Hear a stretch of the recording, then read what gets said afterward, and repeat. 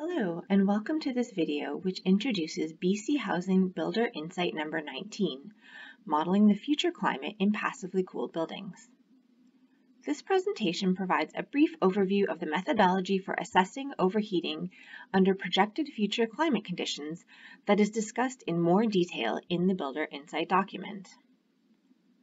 The Builder Insight was developed by BC Housing as part of the Mobilizing Building Adaptation and Resilience, or MBAR project. My name is Susan McDougall, and I'm with Focal Engineering. Focal prepared the content for the Builder Insight and this presentation with the support from Integral Group. This Builder Insight provides methodology of assessing the impact of anticipated future climate on overheating in buildings. It focuses particularly on passively cooled buildings under the BC Energy Step Code and is intended for readers who have an understanding of energy modeling. The Builder Insight was developed to supplement other BC Housing publications related to the Step Code. Both the BC Energy Step Code Design Guide and the Supplement on Overheating and Indoor Air Quality are available at the BC Housing website, bchousing.org. We'll start with a brief background on why assessing overheating in buildings and considering future climate is important. As many of us know, temperatures are expected to increase across the globe throughout the next several decades. Here in BC, a temperature increase of between 1.3 and 2.7 degrees Celsius is anticipated by 2050. As buildings are often designed to last for 50, 80, or more years, it is important to consider how the performance of buildings designed today might be affected by these future climate conditions. The BC Energy Step Code assesses overheating by looking at each space within a building and assessing how many hours it exceeds a temperature limit. Typical spaces cannot exceed the temperature limit for more than 200 hours. If the building houses vulnerable populations, then this is decreased to 20 hours. As global temperatures warm, overheating within buildings is expected to increase, which will cause comfort issues and can ultimately lead to health and safety concerns, as has been seen in recent heat waves in Canada. Currently, Step Code models use Canadian Weather for Energy Calculation, or CWEC 2016 weather files, which are based off 30 years of historical weather data up until 2016. However, current weather conditions are already different than those represented in the CWEC 2016 files, and future conditions are anticipated to vary even further. For example, the graph on your screen is from a weather station located in the Vancouver Harbour, with data published on the Environment Canada website. It shows the cooling degree days from 1990 to 2019, so a 30-year period, with a noticeable upward trend over the past 30 years. As this trend continues, the risk of overheating in buildings is going to further increase. We'll begin with a quick summary of the methodology outlined in the Builder Insight, and then we'll look at each step in more detail. So the first step in future climate overheating analysis is to obtain a future weather file. Next, the weather file should be analyzed by determining key characteristics such as heating degree days and cooling degree days. After that, it's time to run the model and perform the overheating analysis, which includes determining the overheating season, calculating the overheating temperature limits, and comparing the model results against these limits. An optional fourth step is to consider additional analysis and design strategies that may need to be implemented in order to mitigate overheating under future climate conditions. Finally, the overheating results need to be summarized and reported along with the key characteristics of the weather files. So to begin with, how do you find and choose a future weather file? It is recommended that future climate files be obtained from the Pacific Climate Impacts Consortium, or PCIC. They are a research facility based out of the University of Victoria who have created future shifted weather files for locations in BC that exist in the CWEC 2016 dataset. A link to their website is shown on your screen and is also in the Builder Insight.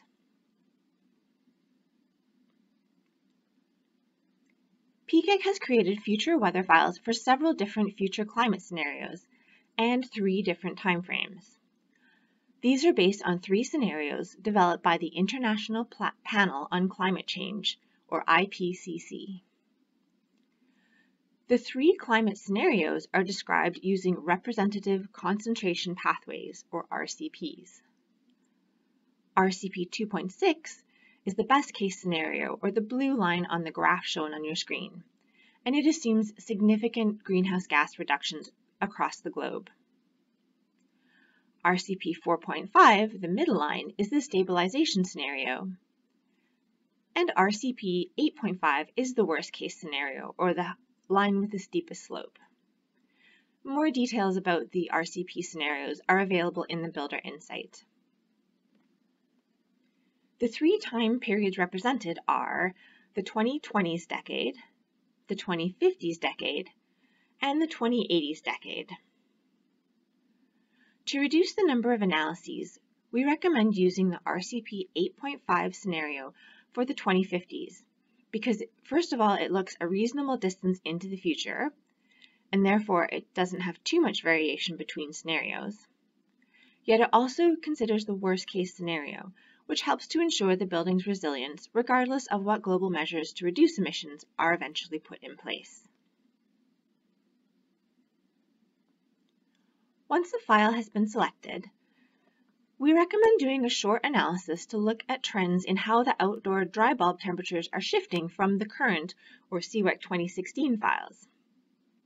For example, the graph on your screen shows the temperature distribution of the CWEC 2016 file for Vancouver in gray, compared with the RCP 8.5 file for 2015 in blue. And you can see the increases in both winter and summer temperatures.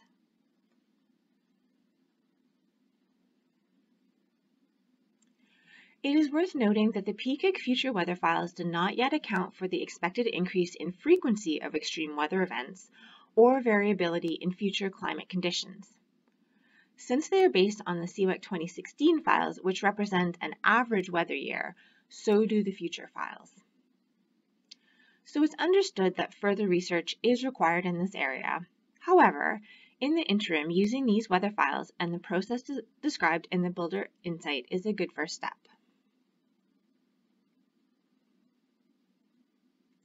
Once the weather file has been selected, the next step is to perform the overheating analysis. So we begin by running our energy model using the future weather file. Once the simulation is complete, we can analyze the energy model output and extract the overheating results. What we are looking for is the overheating hours, which is a metric defined in the City of Vancouver Energy Modeling Guidelines and referenced by the BC Energy Step Code. We'll go through the calculation in more detail over the next few slides. However, graphically, the overheating hours are represented on this slide. They're calculated for each space by summing the hours that the interior temperature, or the dark black line on your graph, is exceeding the limit, the blue line on your graph, for each summer month. The hours exceeding the limit are circled in red.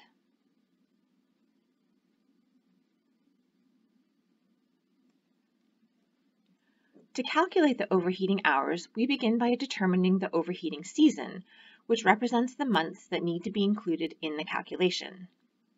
This is unique to both each location and each weather file. So start by calculating the average outdoor dry bulb temperature for each month of the year. On your screen, you will see an example for Vancouver using the RCP 8.5 weather file for the 2050s decade. Now, any month with an average temperature greater than 10 degrees Celsius must be included in the overheating season. So the 7 months shown in your table, April to October, comprise the overheating season for Vancouver for this weather file. In the second column, we've performed the same calculation on the current CWEC 2016 file for Vancouver. Due to the cooler temperatures, the overheating season is shorter, at only 6 months. It's important to keep in mind that the overheating season for any given location can and likely will change over time as the climate warms. Once the overheating season has been determined, the next step is to calculate the temperature limits for each month within the overheating season.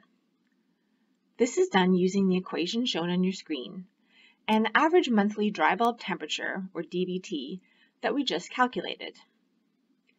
The equation comes from the City of Vancouver Energy Modeling Guidelines and is based off the calculation from ASHRAE 55. For our Vancouver example, the limits are shown in the table on your screen and range from 25.0 to 28.4 degrees Celsius for the 2050s RCP 8.5 weather file. In the second column, the CWEC 2016 peak temperatures are shown for the overheating season. Notice how these are lower, ranging from 24.5 to 26.9 degrees Celsius.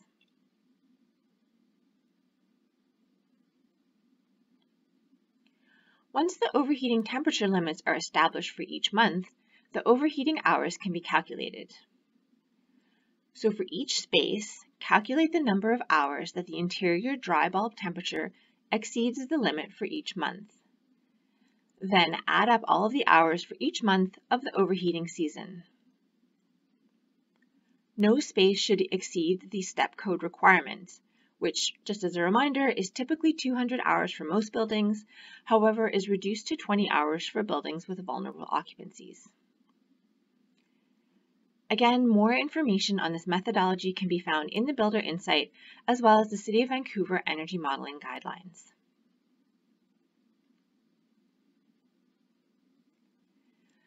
Meeting the step code overheating limit isn't a guarantee of thermal comfort in a building, as it's only measuring one characteristic of each space, and there are some known limitations to the calculation. So reporting additional results from the energy model can give the user a better idea of both the magnitude and the extent of overheating. Two additional results that designers might want to consider to evaluate thermal comfort include: number one, the hours that each space is above 26 degrees Celsius, and number two, the peak temperature of each space. So the suggested limit of 26 degrees is based on a recent study from the University of Ottawa that's referenced in the Builder Insight.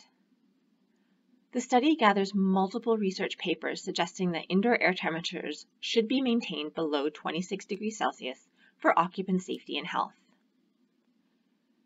The peak indoor temperature better illustrates the magnitude of overheating. For example, if a space reaches an interior temperature of 35 degrees Celsius, which would be considered very hot, this wouldn't be adequately noted under a regular step code overheating analysis, which just reports the number of hours that a limit is exceeded, but not by how much. Energy modelers can also use the future weather files to support design that considers future performance, including costs. For example, while a building may be able to rely on operable windows for passive cooling under the CWEC 2016 weather files, it might experience overheating issues with future weather files if other strategies aren't considered. However, the Builder Insight cautions the user not to immediately oversize mechanical equipment in anticipation of increased cooling requirements, as this could cause operational issues, inefficiencies, and increased energy consumption.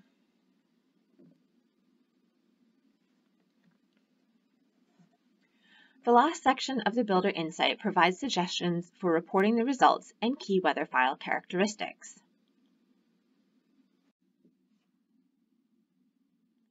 For any results that you provide, keep in mind that future climate analysis will be new to the reader, so providing a comparison with CWEC 2016 results is helpful to provide context. It's also helpful to start by providing a summary of the future weather file, again compared with the 2016 file. This will typically include the heating and cooling degree days, the overheating season, and associated monthly overheating temperature limits, as well as a visual temperature profile. Examples of these comparisons have already been provided in the presentation. Of course, you will also need to summarize the resulting peak overheating hours from your project and whether it meets the project overheating hours limit of 200 or 20. Once again, it's recommended to do this for both the future and the current weather files for additional context for the reader. Any optional analyses that were included can also be reported at this time.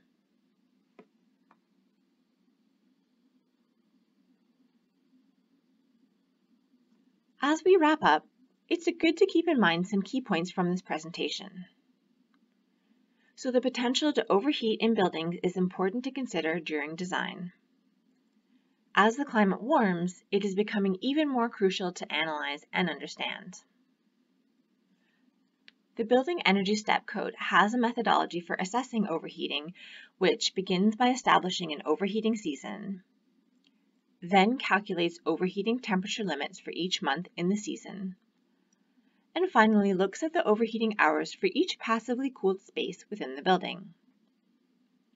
Using this methodology and future climate files from PCIC, future climate analysis is possible to do today. And this allows design teams the option of considering strategies for mitigating future overheating potential.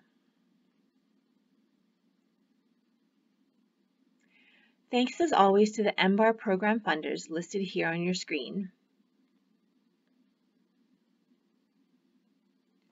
as well as other contributors to the program.